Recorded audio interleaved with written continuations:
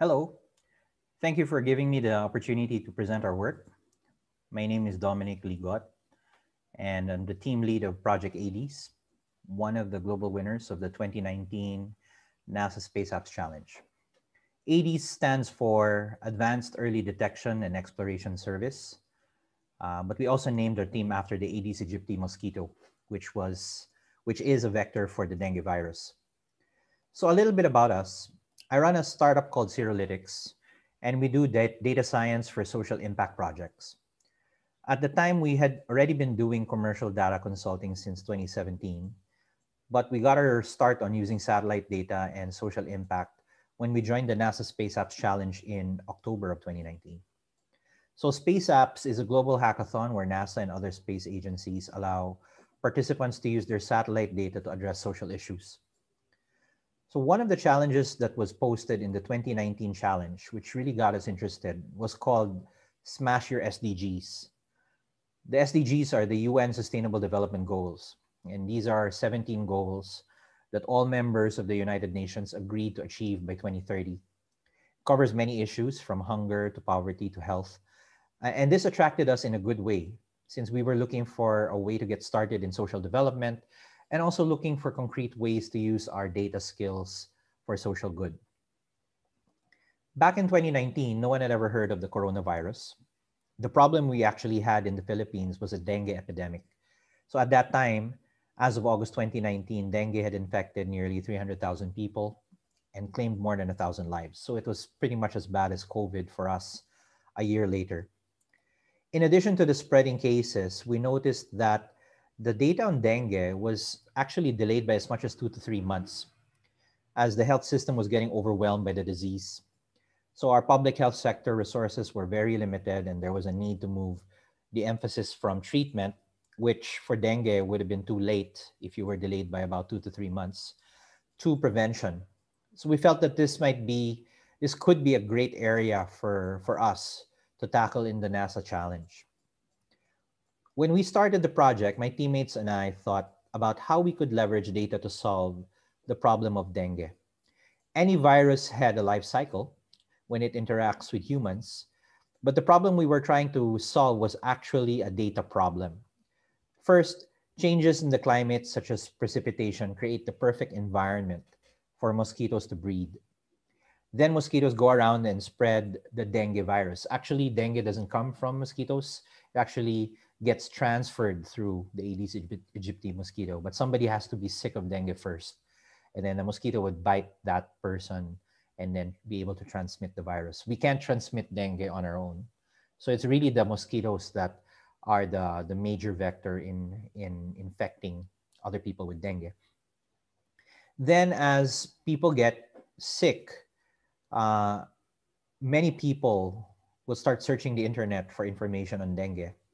Dengue medicines, dengue symptoms, similar to flu, which has been documented elsewhere. And then finally, at the end of the cycle, as cases and deaths reach the hospitals, that's the only time the Department of Health gets alerted. So we thought if we tried hard enough, we could probably get good data along several points on this cycle. And this would be the start of our concept.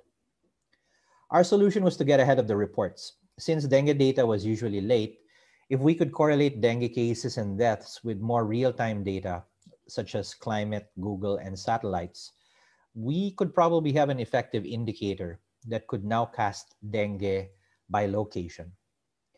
And then if we could put this in a convenient data portal, first by visualizing existing Google Trends to see where and when people were searching for dengue, and then create a model that would establish the number of cases and deaths based on that Google and climate data, such as temperature and rainfall, we could have a tool that could help people get ahead of kind of the delayed reports and could act as an early warning indicator before things really got bad. At the same time, we could then use the satellite data provided by NASA and other agencies to pinpoint where stagnant water would be. And we found research actually that this could already be done using satellite indicators. And where there's stagnant water, there probably will be mosquitoes. So it would be kind of an end-to-end data platform where you could detect panics, figure out how many cases are probably happening based on the weather and Google, and then determine where you would bring your solution to stop mosquitoes. So we downloaded Google searches for dengue and dengue related terms, and this is what we found. If you look closely, dengue searches seem to follow a recurring timetable. So there's this bump every July and August, and every December to January. July and August, December to January, and this was the latest data we had at that time. So while the time seemed to be predictable, the locations were not. So if you look at the highest spikes every year, the highest spikes seem to occur in different locations. And in 2019, the spikes were the highest they had ever been in the last 5 years. So we definitely needed to take action at that time. I think 2019 was the worst year for dengue on record. So we kept track of which areas had the highest spikes in dengue searches. And these were the areas we would focus on the hackathon. So after looking at the Google data, we got data from our local weather service and did some machine learning to fit the trend of the monthly cases of Google and climate. And to our pleasant surprise, it actually fit. We were hoping it would fit. And we were really, really happy when during the hackathon, we got it to about an 82% correlation. It's not perfect, but we felt this was already good enough as a prototype to submit to NASA. We could at least give an indicator of a trend. What we used was monthly, in addition to the Google search trends, monthly temperature, monthly rainfall, and searches for dengue, dengue symptoms, dengue cure, and dengue medicine. And the model actually worked. Now that we had established that we could predict the trend, we now look closely at the satellite data for the same areas where the highest spikes in the dengue were occurring. And we also researched that you can combine several satellite indicators such as FAPAR, which indicates vegetation, and NDWI, which indicates water and moisture. And the overlap of the two indicators could be a good way of predicting where stagnant water would be on the surface. So we ran the models and we saw the areas where there were high spikes of dengue searches were also the same areas which were dotted with stagnant water spots. So this made perfect sense. We now had the makings of an interesting tool that can be brought against the dengue virus. So at that time, when we finally saw the first satellite images come out, we actually had been working overnight on the models, but we still had about 12 hours left in the hackathon. The hackathon was from Friday to Sunday locally. So we spent the remaining few hours putting together the first prototype, which you see here. Basically, we wanted people to be able to access the data without having to write any code or do any calculations. Just click on the link on the website and be able to check the data and the maps.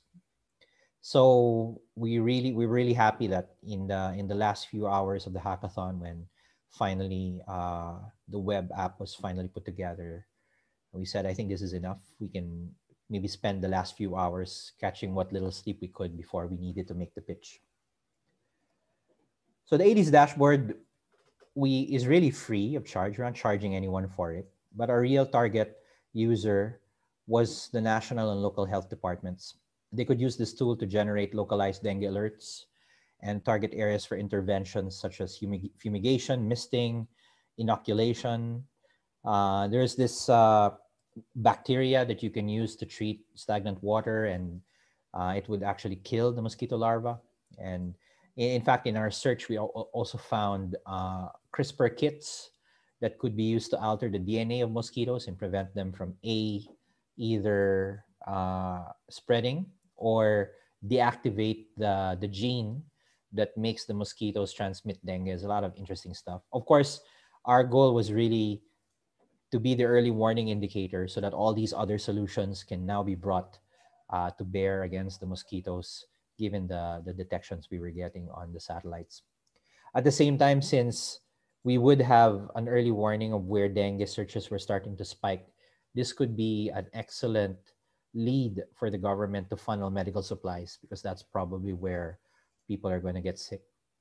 So imagine if you had so the Philippines has more than 7,000 islands. It's not really very easy to move supplies around.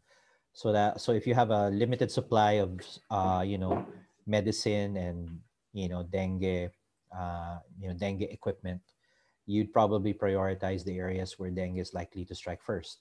And that was the intention. So in our search, we also found existing research to back up what we were doing. So we found in 2016 a study that climate data could indeed be used to predict dengue, and they did it in another area in the Philippines. So we were encouraged by that.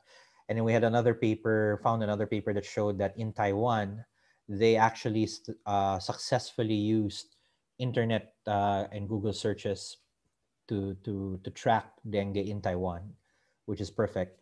And then we also found that there were other groups who were already using satellites to detect stagnant water on the ground. So we felt more than convinced that our solution could work since bits and pieces of it were already being used elsewhere. So at the time we pitched our solution in 2019, nearly 5 people a day were dying of dengue, and more than 1,000 new cases were getting infected per day. And this is why we believe our solution deserved to be heard.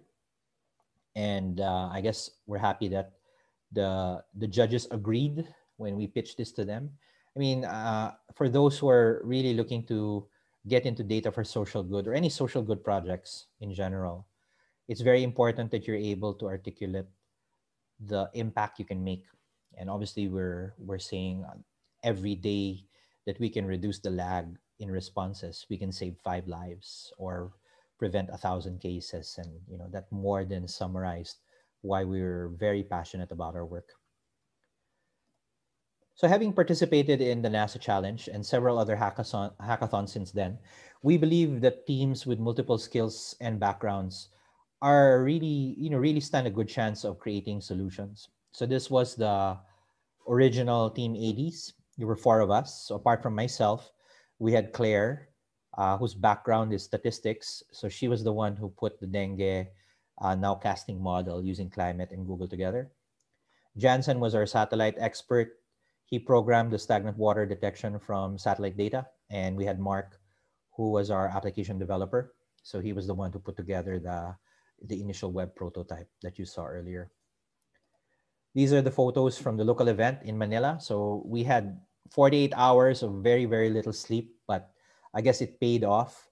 Right there in the middle, I don't know if you can see in the middle photo is Dr. Paula Bontempi of NASA. So she actually visited Manila during the contest. And finally, we were completely blown away when we emerged as one of the 2 local winners for the event. We never expected to win. It was our first time attending a hackathon together, and it was about a subject which we barely knew about, which is health and dengue. But definitely, we'd learned a lot about dengue and mosquitoes since then. And then in February the following year, we had another pleasant shock that not only were we a global finalist, but we had actually won one of the 6 global awards. So our award was Best Use of Data, which for us was a tremendous validation of our plan to get into social impact and social development. So this was for us, our big break. This is what started us on our path today, and we actually haven't looked back. In the same year, March in 2020, right before the beginning of the COVID lockdown, so by this time the coronavirus was already starting to make global news, we actually got a treat when the local Department of Science and Technology and the Philippine Space Agency gave us a tour of their satellite facilities. So the Philippines also operates a number of micro and mini satellites. So, and we were given an open invitation by the government to collaborate on our dengue project and other satellite applications. And then the lockdowns occurred, radio silence for the next few months. But then in November, after more than 6 months of lockdowns, we got another pleasant surprise when the Group on Earth Observations, or the GEO, awarded us as one of the Earth Observations for SDG Global awardees for the AEDES project. And we were there alongside with institutes from all over the world who are using satellite data to solve the SDG challenges. And for us, this was just a further validation, very humbled to be part of this esteemed group. So since 2019, we continue to enhance our solution. So now we have several versions since the original one. Other teams as well have pitched to improve the AEDES project. So the project is completely open source. If you want to help us out, you can look us up on aedesproject.org or search for it on GitHub or reach out to us. We had volunteers from the For the Women Foundation. So this is a foundation that teaches women data science. And they extended their dengue forecast to include other models and more regions in the Philippines.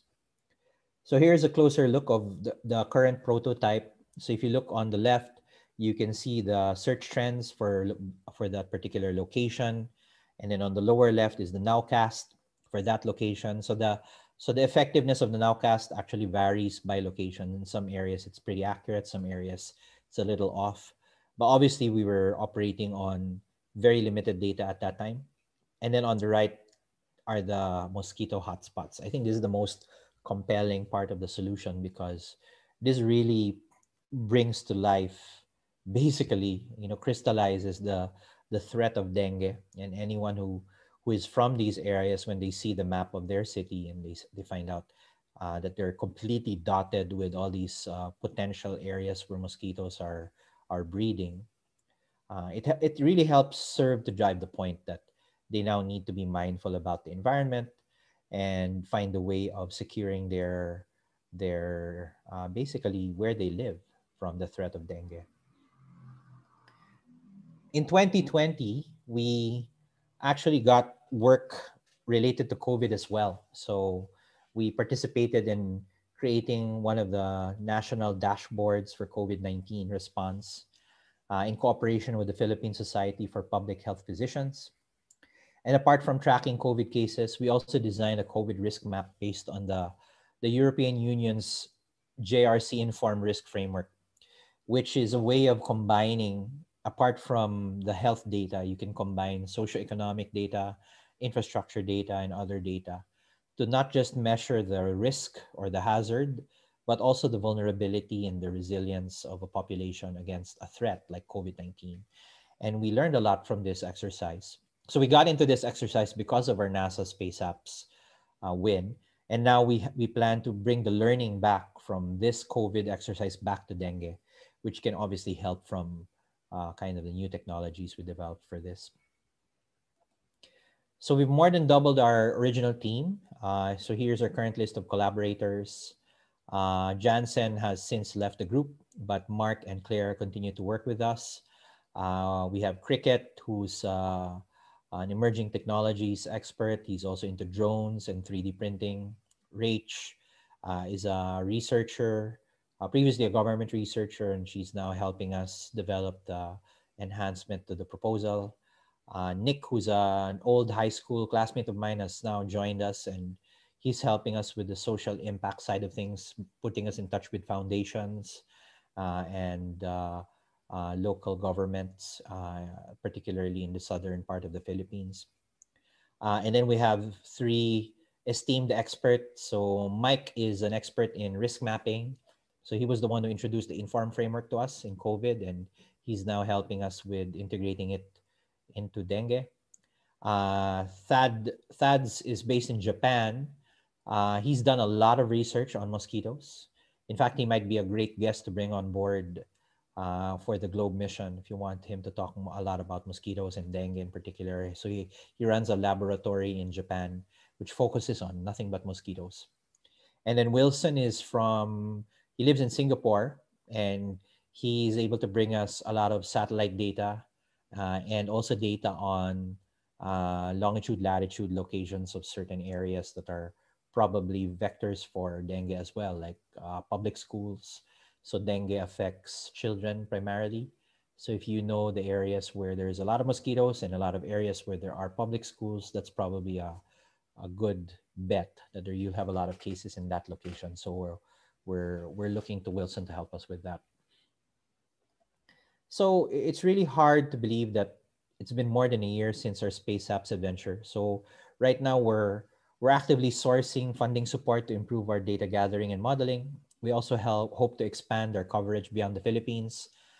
Dengue actually affects many tropical countries in Asia and Africa especially, and we hope to add to the global effort to bring the disease under control. So that concludes my presentation. So thank you very much to the organizers of the Globe Mission Mosquito Initiative for giving me a chance to talk. And I also want to thank the Group on Earth Observations and, of course, the NASA Space Apps for giving us our first shot at using data for social good. Again, I'm Dominic, and thank you for having us in your group.